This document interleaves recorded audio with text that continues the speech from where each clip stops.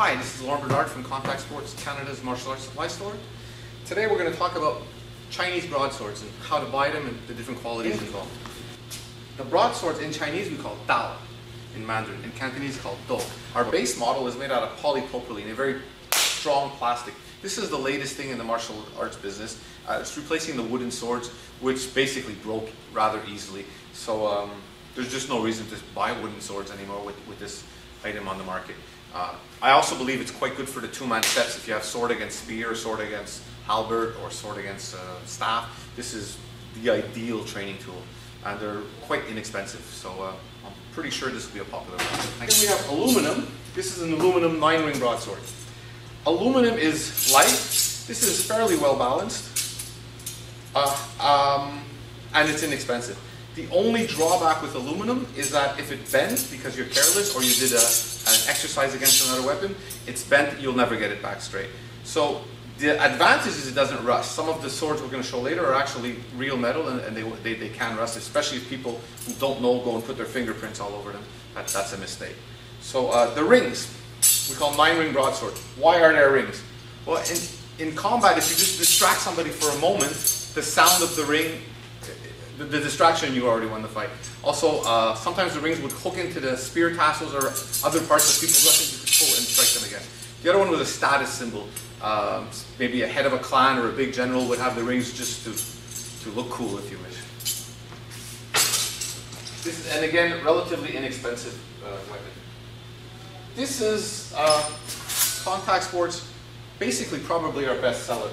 It's a good quality rosewood scabbard. What they call spring steel. Spring steel, well, it's springy.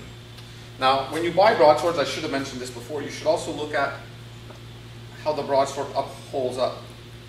So in traditional Kung Fu, you're going to want something that doesn't bend too much. So this is right on the limit. They probably let it in most traditional tournaments, but it's close. Very close. The Wushu spring steel will bend even more so. If we compare it, for example, to this, you'll see it won't bend at all. So this for sure is correct in a traditional tournament. This one, it really depends on the tournament organizers. I think it'll pass, regardless. Okay, this one is moderately priced and is spring steel. Spring steel means it can rust and it's springy. And it means it doesn't break. It's not very hard to break. It's also quite well balanced. And the good news is, in the old days, we did get these swords from China that would be loose here, and people would try to fix it by tightening the bolt, and they would probably break this area. So this one model is pretty much exempt of all these problems. So hence it is our bestseller, I would say. Here's maybe a slightly higher quality. The different scabbard, but the scabbard's about the same quality. Again, spring steel, quite stiff. I won't put it on the ground. And again, quite solid, which is what people want. Now, just because something's loose isn't the end of the world. You just have to fix it. But of course, when you're buying swords, you don't want to be fixing something you just bought, which is perfectly understandable. You have to understand that most swords are made in China, and they're handmade. And literally, they're not all the same from one to the other. Next model, now we're getting more than $100. Is again a very hot selling item. Is a chrome, so you're not going to have the issue of rusting. It looks nice. It's a bit lighter than the other ones, and the balance is excellent. So this is really a nice broadsword. There's just no doubt about it. Unfortunately, only one length. However, the length is about standard. Basically, when you hold a broadsword, if you see somebody holding it like that, that's not a good sign. Normally, you want to hold it like this, and the tip should be about the ear. Now, this is just the standard. If it's shorter or longer, it's all right. It's not a big deal. If you go on the battlefield, you're not going to lose because your sword is long or your sword is short. We're just saying, generally speaking, that's what you're looking for. So this one was made for your average person like myself who's 5'10". Now we're going to the very high end. We're lucky because 20 years ago, there was no high end. These swords is cast Hanwei broadswords, which we carry at Kontact Sports. The scabbard is extremely good quality. Brass fittings everywhere. The broadsword is also brass fittings. It's not razor sharp, but it's sharp enough that if you do this, your friend will be going to the hospital. So this is a dangerous weapon to practice with, actually. So if you practice with this,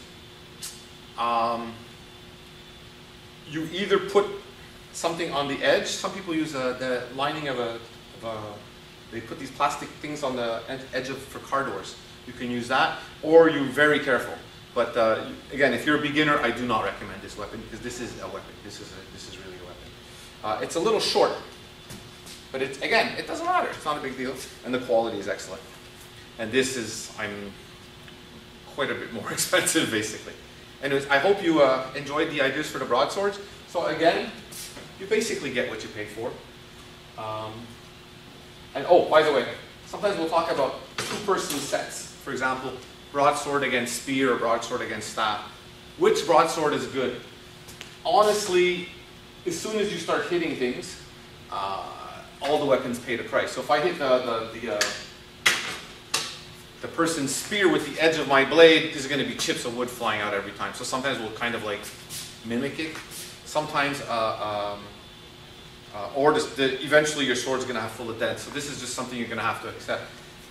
Perhaps this is the way to do set fightings, just because it doesn't really damage the spear, and these are inexpensive, and I don't believe they're going to be very easy to break. They are really solid. So I think this is the way of the future for two-man sets. And last but not least, we have the double broadswords, or Swandao. So Swandao, there's not much choice out there. There's what we call a contemporary wushu grade, which are very floppy, and they're not expensive. The problem is they're so floppy that when you do the flowers, it's just kind of wobbling all over the place. So really, it's save your money and spend a little bit more and get the right product. That's something good. This particular model is made out of spring steel, and it's quite solid. And as you see, it's not wobbling all over the place. That means you have to keep it clean. If you touch it with your hands or it leans against your arm, which is a very typical thing, you need to wipe it off. Maybe with some sword oil, which we sell here at Kontact Sports, like $4 or $5. People just don't have a choice. We only sell 1 or 2 grades, and we're comfortable with that because we know it's a fine product. So anyways, if you want to learn more about our broadswords, Chinese broadswords, and all the other equipment, come and see us at contactsports.com. Thank you.